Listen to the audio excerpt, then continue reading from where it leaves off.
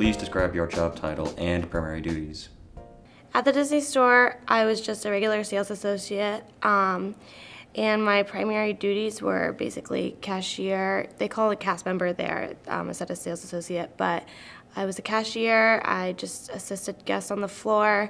Basically, there weren't a lot of people working at the same time, so you kind of did everything, just along with like one manager or a few other cast members. What was the work environment like? The work environment was definitely very fun. It was a fun place to work because there's a lot of kids there, so that was really fun. It was definitely very focused on key performance indicators like conversion and making sure that you were adding on purchases. So it's a very important thing to the Disney store because it's a very small store. So it was kind of sometimes, you know, a little intense with adding on at the register or asking if they had a charge card. But overall, especially when you're interacting with guests, it's a really fun place to work. Please describe a typical day as an employee. They definitely expect you to be very timely. So, you know, you get there pretty early. Your shirt has to be, you know, ironed and look good, but just get there, kind of chat in with the manager, talk about, you know, what the goals were for that day, and then just assist people on the floor, help them find something. A lot of times, you know, they were confused about the difference between the park and the store. They had questions about the parks, and I knew a lot about that, so helping with that and creating, you know, magical moments for the customers by, you know, interacting with kids and the toys and all that stuff, checking them out at the register and making sure they had a good experience. What questions did the interviewer ask during the job interview? I don't remember any like particularly difficult questions.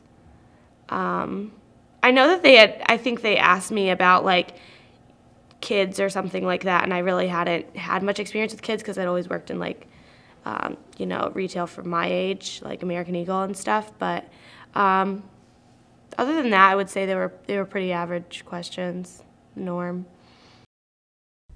What set you apart from other candidates? I think I was just really positive, good attitude, and I think I just like really believed in like the ideals of Disney. You know, it was a huge part of my childhood, and I knew that, you know, I wanted to bring that same magic to other kids and adults alike. So my love for like the characters, I know that I talked a lot about the characters that I liked, even like of kids shows.